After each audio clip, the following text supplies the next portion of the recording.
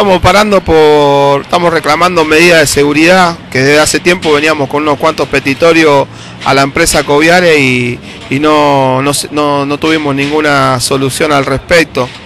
Nosotros estamos reclamando, estamos en una medida de paro general de todo lo que es la rama La Plata Buenos Aires, esperando una respuesta de la empresa y que en pronto tiempo se dé una solución a nuestra demanda. ¿Qué medidas de seguridad reclaman? Estamos reclamando la instalación de cámaras que graben permanentemente, estamos reclamando la implementación de más cantidad de efectivos policiales.